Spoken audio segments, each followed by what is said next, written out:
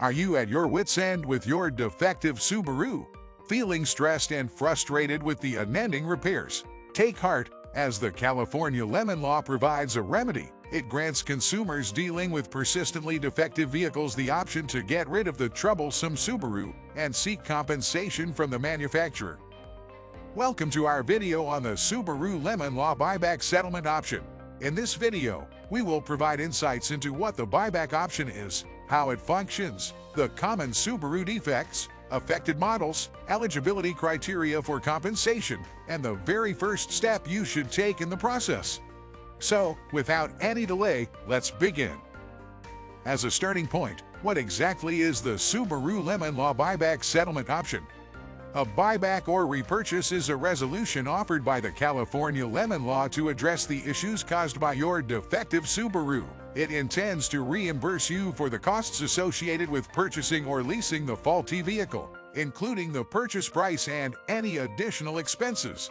Under this arrangement, Subaru undertakes to buy back the defective vehicle and reimburse you for the entire amount you originally paid for the vehicle, covering not only the purchase price but also sales and financing charges, service fees, any monthly payments made thus far, repair expenses, as well as costs associated with towing and car rental.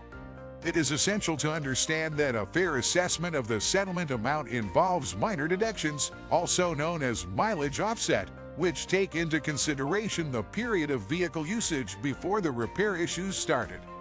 However, as you can see with this particular option, not only will you recover the entire amount you paid for the vehicle, but you will also be eligible for reimbursement of all out-of-pocket expenses related to repairs, towing, and temporary vehicle rentals while your car is being repaired.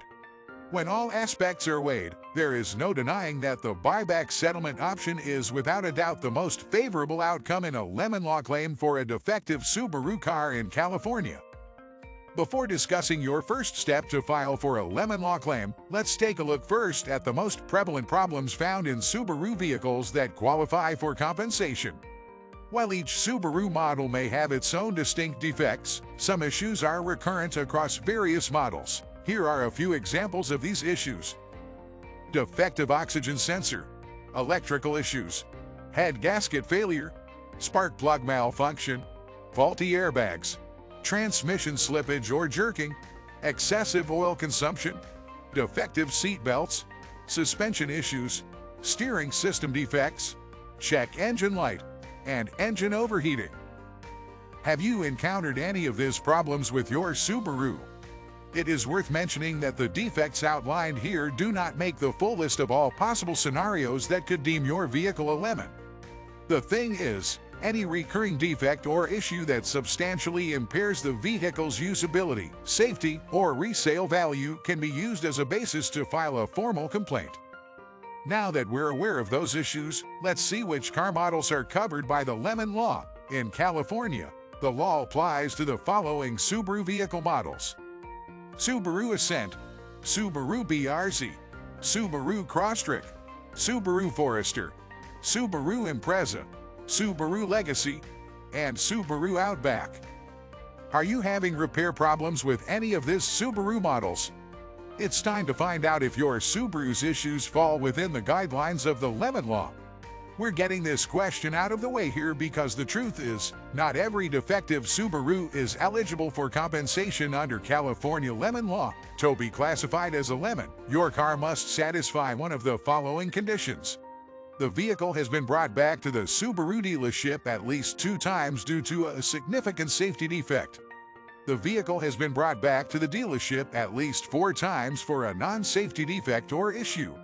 The vehicle has been kept at the Subaru dealership for a cumulative period exceeding 30 days due to a combination of defects. Now, this is a big one. If any of these requirements are fulfilled within the first 18 months or 18,000 miles, the car is automatically labeled as a lemon with very little room for dispute. This concept is known as the Lemon Law legal presumption. But what if the car issues started after the first 18 months or 18,000 miles? Beyond this time frame, the vehicle may still be eligible for a buyback compensation if the persistent defects or issues originated during the vehicle's warranty period. usually 3 years for bumper-to-bumper warranty or around 5 years for powertrain warranty.